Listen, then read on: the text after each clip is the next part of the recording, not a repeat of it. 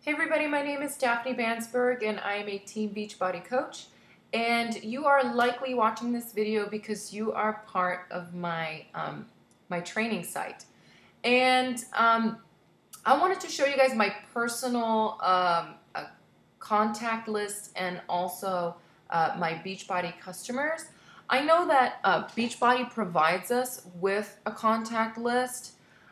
However, I decided to make my own because I feel like I could create something that's a little bit more efficient. Um, Beachbody wants us to follow the 5 steps to inviting because they work. And I agree with them 100%, and we should stick to those principles. But when you look at the Beachbody contact list, it's great for someone who's just starting out and kind of needs to be reminded of where they're at as far as their invite. But once you get really used to that, me personally, I didn't want to keep using it because I felt like it was a lot of writing out, and it was just kind of time consuming. So I just want to go over, again, my contact list and then also my Beachbody customers that ended up enrolling and how all that works. Okay. So for the contact list, I have a big contact list. I just can't share it with you guys because it has, other people's personal information on it. But so I'm just going to show you what each of the categories is. So we'll start with contact list. So what you're going to do is you're going to go on Facebook or Instagram or through your phone, and you're going to look for people that you're going to invite. Now, usually before I start inviting, I don't usually randomly go looking, but if I do right away, I'll put their name here. So let's say for the day, I'm going to contact 5 people. So I'll put John, Katie, and I would usually put their last name as well, but Mary, and and Josh. Okay, so today I'm going to decide these are the people that I want to contact, and then usually what I'll write on their contact info is, where did I find them? So I'll put Facebook. I can put, they were a contact I had on my phone, or again, Facebook, and just to make it easy. There are times where people will contact you instead of you contacting them because you posted about a challenge group or something like that. Then what you would do is, as soon as they contact you, go to your contact list and put their name so you do not forget about them, and then put, again, their contact info and their name. And then we're going to go over here and we're going to think about it. We're going to look at their profile. We're going to see where they're at in life. Is their page inspiring?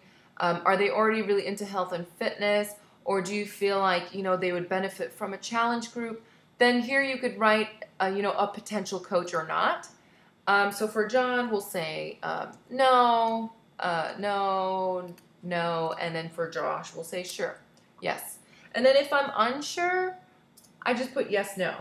But that's just me. How you fill this out is up to you. I just kind of want to give you the basics of what I do to help stay on track.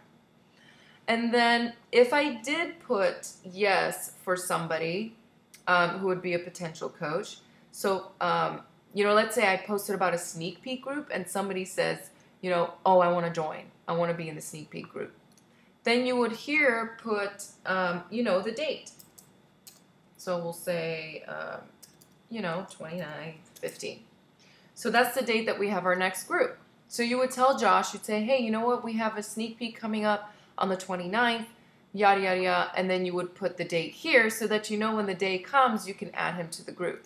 And then these people are either not interested in coaching or you kind of want to see where things, take them.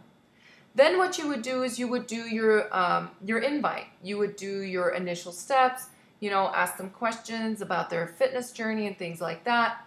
Once they agree to that and they decide, yeah, this is something I'm interested in, that's when you recommend them a program.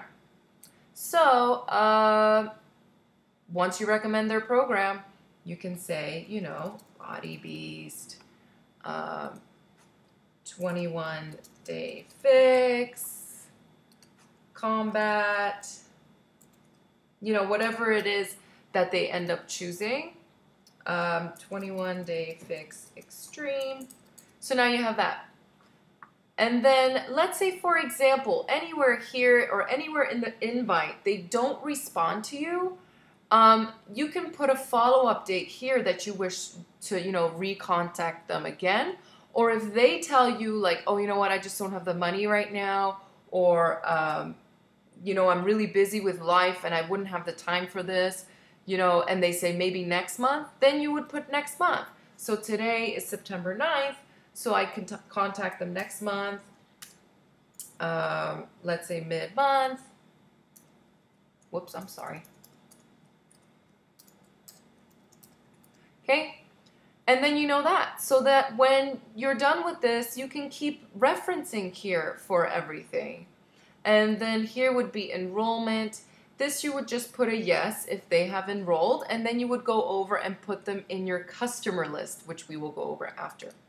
So let's say we're at somebody who needs a follow-up date. You can take notes here and explain why, they don't have time this month or whatever, or even if you're anywhere here, you can write whatever notes you need to help remind you what you're contacting them about.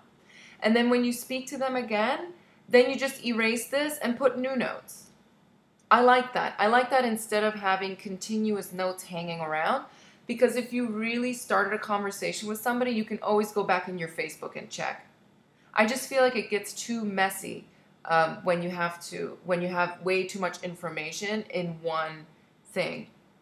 So this is how I like to do it, So, and then if they're not interested and they're completely done, you've contacted them a bunch of times, you can just put, whoops, not interested. Okay?